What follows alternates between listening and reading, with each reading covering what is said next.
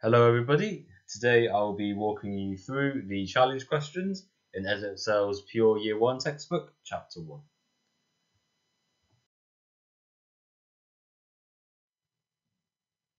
Okay, our first question is from exercise 1b, and it says, expand and simplify x plus y to the power of 4. Okay, so we could write out x plus y 4 times and do the expansion one by one, but I think an easier way to do this is to spot that x plus y to the power of 4 is equal to x plus y squared or squared. That means you will only have to expand brackets twice, which is quite nice. Okay, so we know that x plus y squared is going to be x squared plus 2xy plus y squared, and then we square that. And squaring this, we can write out the bracket again to make it easier for us. X squared plus 2xy plus y squared.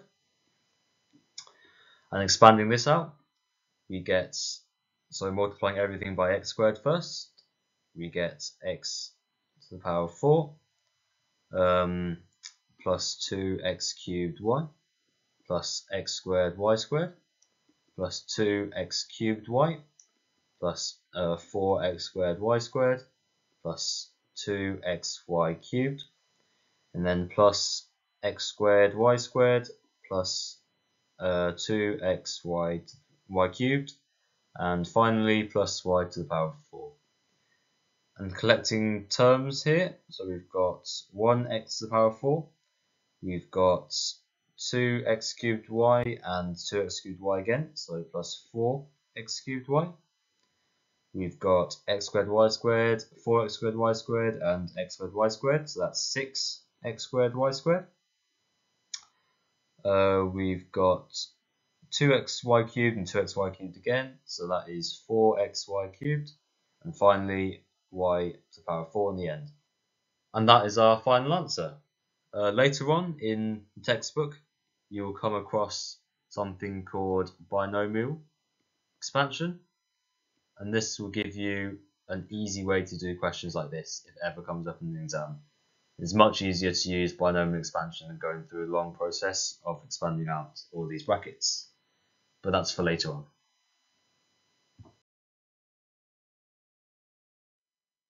Okay, moving on to this question from exercise 1c.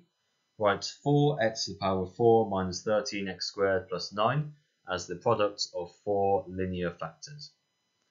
Okay, so the first thing we can do is write 4x to the power of 4 as 4x squared minus 13x squared plus 9, and that will allow us to treat this as a quadratic in terms of x squared.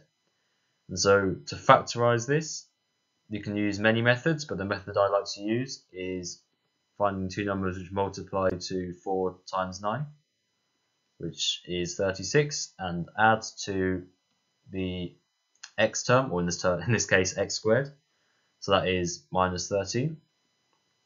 And the two numbers here are going to be minus 4 and minus 9.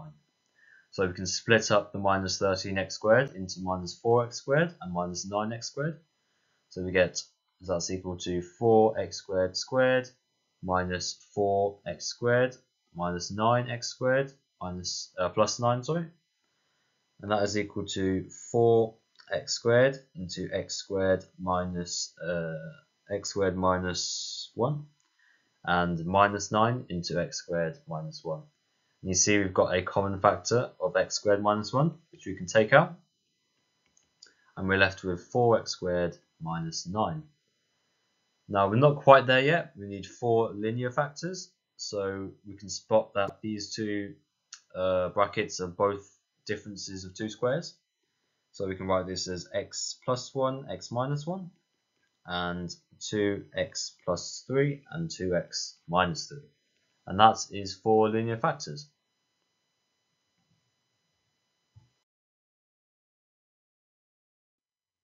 Okay, and the final question from mixed exercise 1. Part A, simplify the square root of a plus the square root of b times the square root of a minus the square root of b. Okay, so we can notice that this is just a difference of two squares. So we'll get the square root of a squared minus the square root of b squared, which is just a minus b. Okay, part B. Hence, show that 1 over the square root of 1 plus the square root of 2 plus 1 over the square root of 2 plus the square root of 3 plus and so on, all the way up until 1 over the square root of 24 plus the square root of 25 is equal to 4. So we can see that they've used the word hence in the question, so that's probably asking us to use part A to help us answer this. So one way we can use part A is by multiplying top and bottom of these fractions by square root of a minus the square root of b.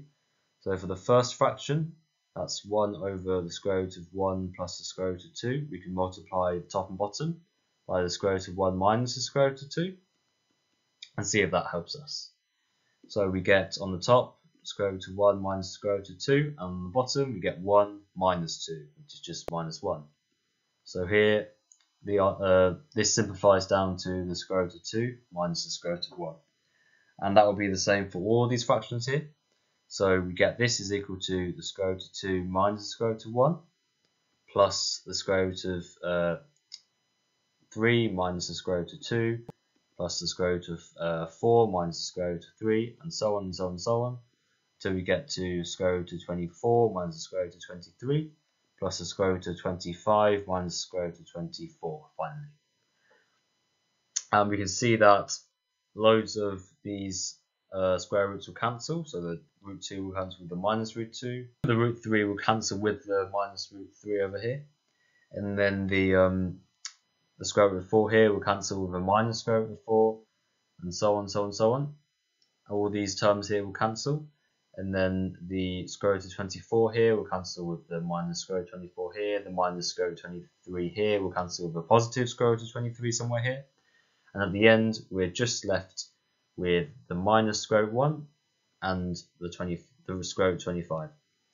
So this is equal to the square root of 25 minus the square root of 1, which is just 5 minus 1, which is 4, as required. And that is the end of the challenge questions in chapter 1.